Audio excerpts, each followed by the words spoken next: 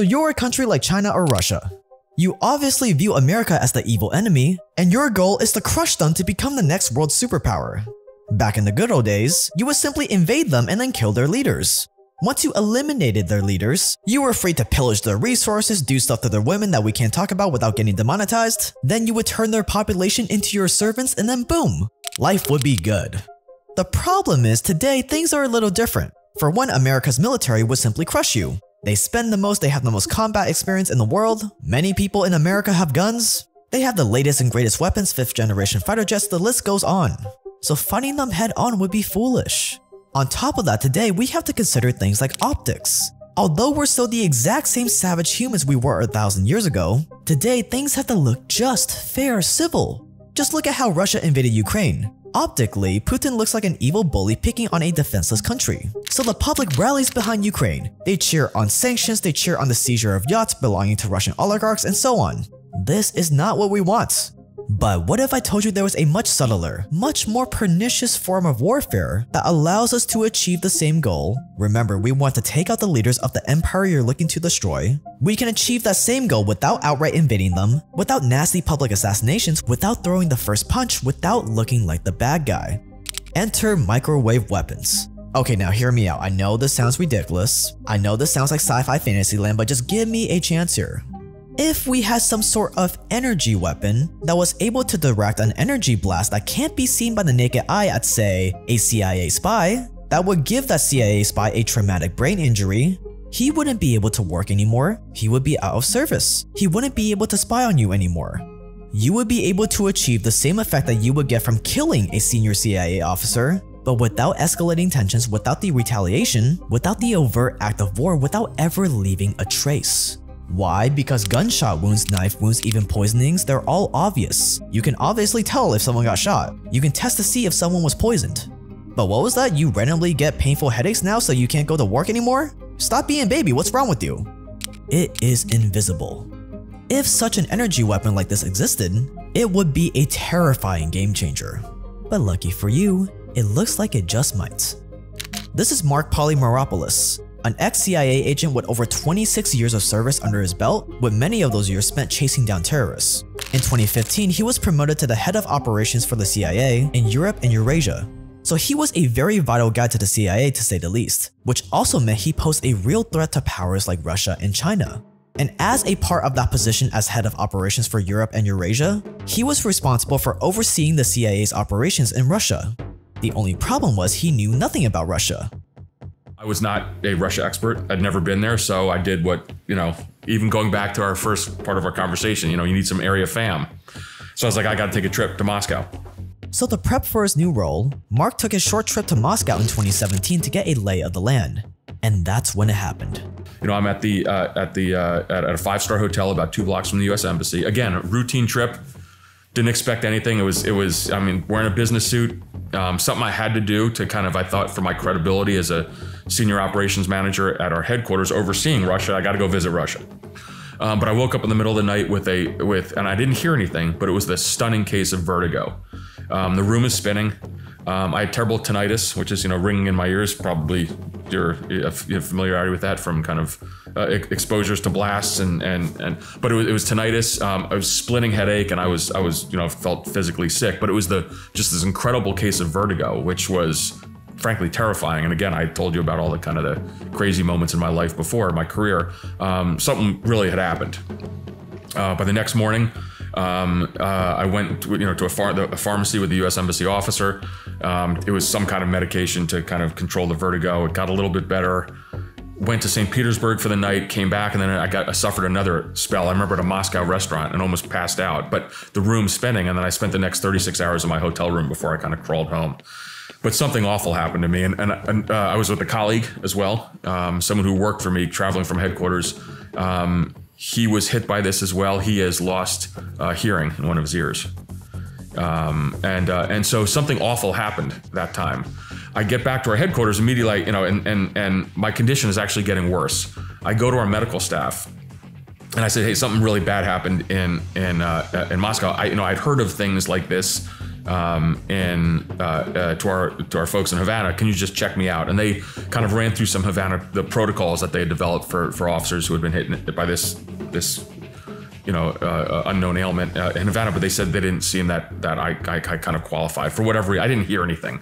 They were very focused that I didn't actually hear anything, but my condition was getting worse. And again, I was in the Senior Intelligence Service.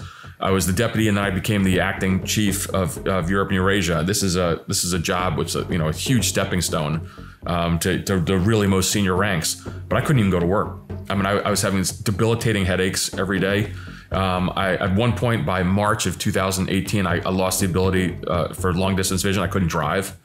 I had suffered terrible cognitive difficulties with brain fog, and I went to every doctor under the sun, whether it's neurologists, infectious disease doctors, allergists.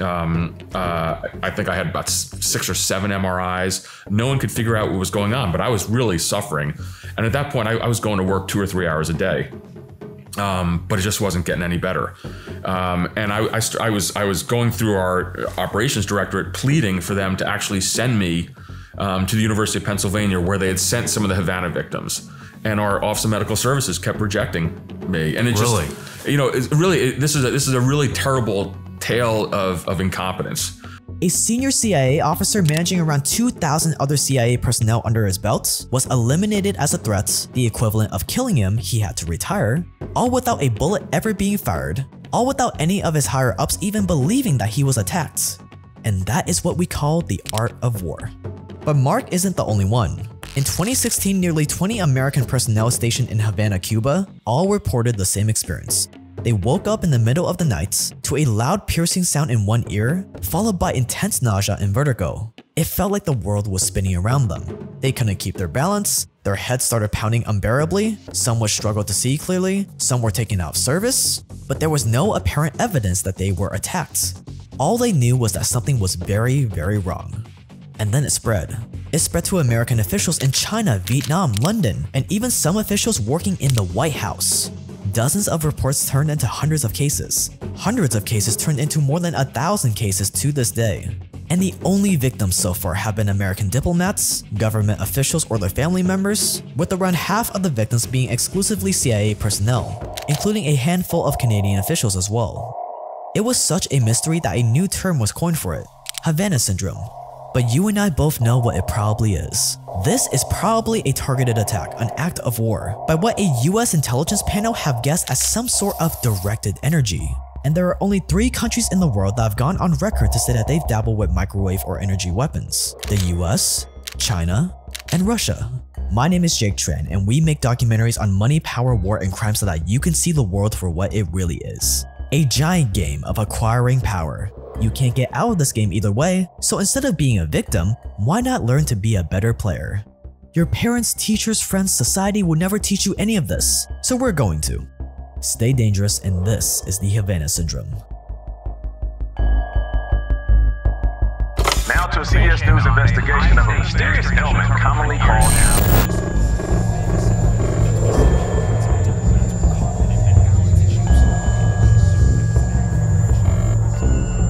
Mark Maropoulos, the ex-CIA agent we just talked about, has recently released a book called Clarity in Crisis.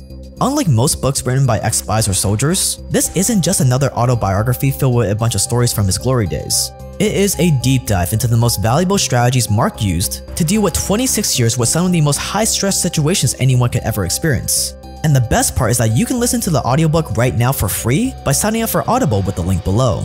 Audible is a super easy sell for me because I've been using them for over 4 years now, and the stuff I've learned from their audiobooks has completely changed my life for the better, and I cannot thank them enough.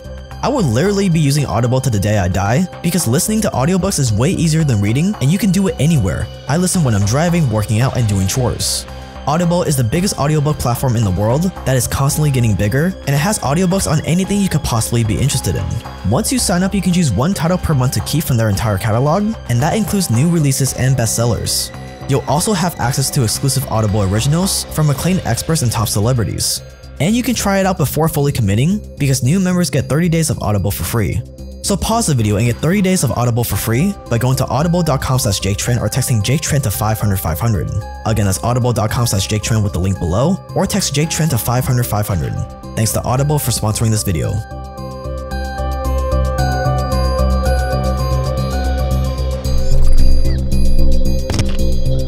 It was rough in the beginning. It was a dark place to be. We were kind of shoved aside and they wanted it to go away. All the dogs started kicking off in the neighborhood, barking, which is very unusual for them all to go in chorus. And then this just loud sound just absolutely filled my room. It felt like my head was slowly starting to get crushed. And then severe ear pain started. So I liken it to if you put a Q-tip too far and you bounce off your eardrum. Well, imagine taking a sharp pencil and just kind of poking that. It was very jarring and painful. And eventually I started blacking out. His brain injuries left him disabled, essentially retired, at the age of 36. A weighted vest helps him balance, his service dog helps with walking, and his loss of vision. The man in this clip was one of the first people to experience Havana syndrome in Cuba. That first year, the American government had no clue what was happening to its employees. People were getting deathly ill, suffering life-changing disabilities, and no one could figure out why. Somewhere, something was very, very wrong. Had the Cubans been poisoning US embassy staff? Were they secretly trying to kill high-level American diplomats? Things got so bad that the embassy in Havana was almost shut down because so many people were being withdrawn back to America. It was an unexplainable phenomenon, but one thing was sure, the Cubans were to blame. But then Havana syndrome started to spread, and that threw the Cuba theory out of the window. Over the next 2 years, Americans in Europe, China, and Russia started experiencing the exact same symptoms. Not even White House employees in America were safe. This is Olivia Troy, an ex-counterterrorism and Homeland Security advisor to Vice President Mike Pence.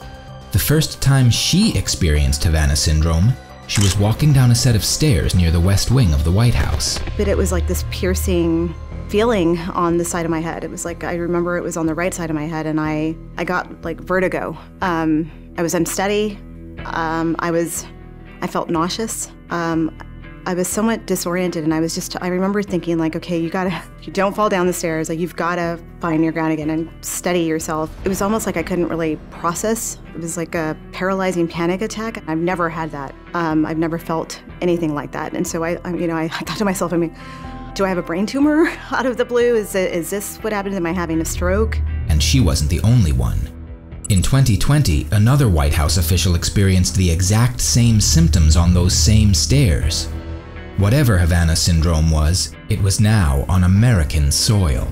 And the more people who got it, the more it started seeming like Havana syndrome wasn't just a coincidence or a random illness. Instead, it was beginning to look like a set of extremely dangerous, targeted attacks. By 2018, the American government had a serious threat on its hands, and if they were going to fight Havana syndrome, they were going to have to do some investigating.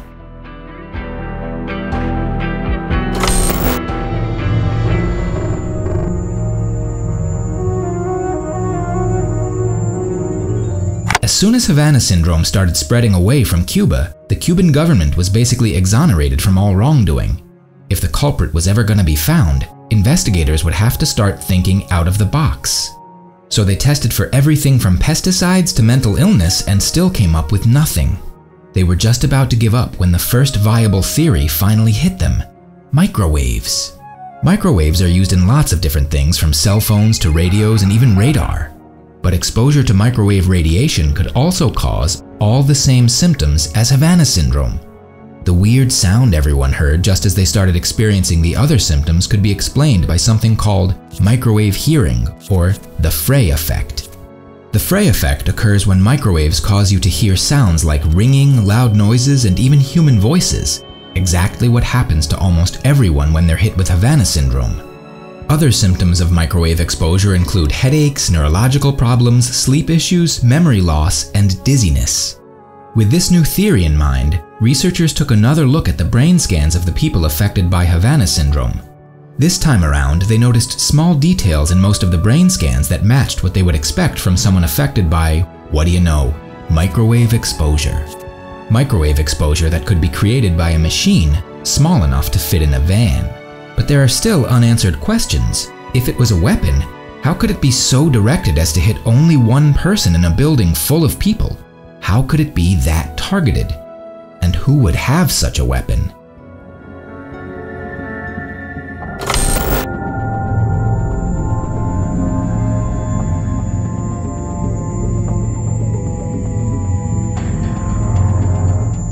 there's only 3 countries on record that have kind of dabbled in microwave weapons. Yep. US, China, Russia. It was 1996, just 5 years after the fall of the Soviet Union. 2 NSA agents were sent to a hostile country on a short assignment. A few days into their trip, one of the agents woke up in the middle of the night feeling deathly ill. He couldn't move, he felt weak, and his whole body seemed to be overcome by fatigue. In his own words, it felt like he had become, quote, a bowl of jelly, end quote. Eventually, the symptoms went away, but the agent never forgot that strange night. 10 years later, that same agent was diagnosed with early onset Parkinson's disease. At just 46 years old, he had developed a brain disorder that left him without control of his body's movements, balance, or coordination. Around the same time, his colleague, who was also on the same mission, was diagnosed with Parkinson's disease too. Both men believed their assignment in 1996 had caused their illness, and when one of them reported it to the NSA, they received a strange reply. Quote, the National Security Agency confirms that there is intelligence information from 2012 associating the hostile country to which Mr. Beck traveled in the late 1990s with a high-powered microwave system weapon that may have the ability to weaken, intimidate, or kill an enemy over time and without leaving evidence, end quote. Here was the NSA confirming that there was intel that some country had a high-powered microwave weapon all the way back in the late 90s. But no matter how much the media pushed, no one would say which country Mr. Beck and the other agent had visited. Luckily, they didn't need to. That's because going back as far as 1953, the American government had known about Russia's interest in using microwaves to disrupt American embassy staff and interfere with their communications. Between 1953 and 1976, over 20 years, a microwave signal was aimed at the American embassy in Moscow from an apartment building around 100 yards away. For years, the American government had tried to keep it a secret. But when the ambassador suddenly became sick and started bleeding from his eyes, the government had to share the information with its employees. So not only had the Russians used microwaves once before to target the US embassy, but there was a good chance that the hostile territory the 2 NSA agents visited in 1996 was either Russia or an ex-Soviet country too. It was starting to look a lot like Russia was a viable suspect. And then Mark Polymeropoulos, the ex-CIA officer we mentioned earlier, visited Moscow in 2017, and that basically sealed the deal. Mark was getting the exact same response from the American government as the US embassy staff in Moscow had more than 50 years earlier: complete denial. According to them, he wasn't experiencing Havana syndrome. It was something else, something the CIA was definitely not responsible for. And it wasn't just him. Apparently, the CIA had been denying treatment and tests to loads of other employees experiencing the same thing. It got so bad, doctors were warning the CIA that if they kept delaying treatment for these officers, they were going to have to deal with catastrophic consequences. That's how terrified and helpless Havana syndrome made these decorated CIA officers feel. People who were used to dealing with some of the most high-stress, high-pressure situations imaginable were on the brink of suicide. But no matter how much Mark pushed for his condition to be recognized as Havana syndrome and for him to get access to treatment, the CIA just wouldn't give in. For the American government, admitting that there might be a powerful invisible weapon being used against American personnel that they don't know about, and the fact that the CIA was neglecting treatment for their employees that were affected, wouldn't look good. So, to the public, the government downplays it. They explain it away. In a recent report, out of the 1,000 cases of Havana syndrome, the CIA reported that 976 were related to environmental causes or underlying medical issues. Because obviously nearly 1,000 people having the exact same symptoms in a 6-year period is just a coincidence, nothing more. No need to panic here. But hidden in the details were a few cases that they concluded were most likely from directed energy. But behind closed doors, it's a different story. Just 2 years earlier, the Department of Defense put out a contract for a wearable radio frequency weapon exposure detector, a wearable sensor to detect if you've been hit by a radio frequency weapon. That doesn't happen if people in the government don't think this is real. we know the Russians have this. It is an open source information. The Russians have dabbled in this technology and in these weapons, and they've admitted it. If they're able to take some of our most experienced officers off the battlefield in a non-attributable way, it's perfect. It's been successful because not only has it really taken really quality intelligence officers out of the intelligence game, it's also caused this huge kind of dissension. I mean, think of it. So when you say Havana syndrome, some people roll their eyes, some people don't believe this. This is exactly what the Russians want. Yeah. Is to kind of cause chaos. So in my view, it's been wildly successful. Even though things seem quieter now, today it looks like Havana syndrome is here to stay for the foreseeable future. Every couple of days, more US officials and CIA officers come forward with the same symptoms. The Biden administration is even offering some victims between $100,000 and $200,000 in compensation for their suffering.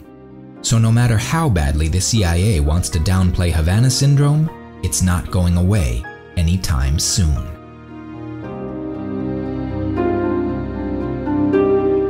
The Russian government and intelligence services have a long history of testing weird weapons and spy gadgets on unsuspecting Americans. But they're not the only ones. For years, the CIA tested a huge range of drugs and psychological torture on its own officers and even innocent American citizens as part of their MK-Ultra program. A program that the CIA hoped would give them the power of mind control.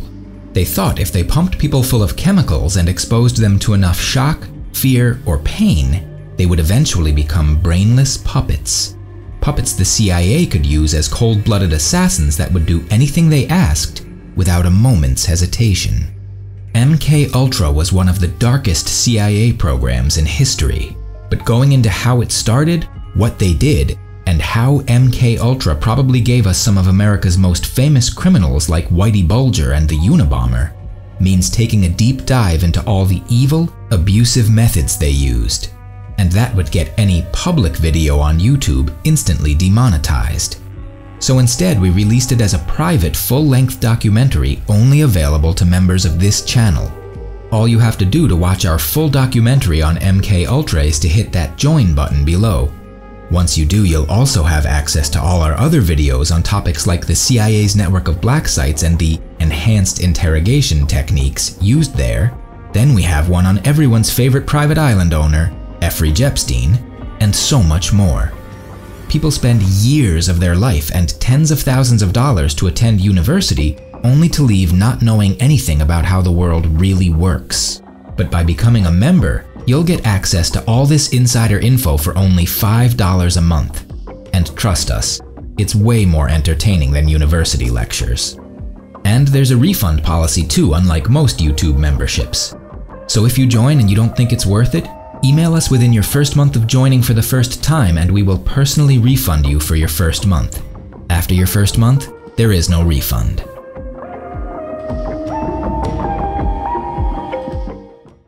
After I saw Sean Ryan's interview about the Havana syndrome, I knew I had to make a video on it. And if you haven't heard Sean Ryan, he has these really good interviews interviewing ex-military people like special forces soldiers. You hear a lot of cool war-related stories that you don't hear anywhere else. You should definitely check it out. I'll link it below. And if you're new to this channel, this is one of the biggest channels on YouTube for documentaries on money, power, war, and crime. So if you enjoyed this video, we have many more like these coming out. So click the subscribe button below. But that is going to wrap it up. Stay dangerous out there, and I will see you guys in the next one.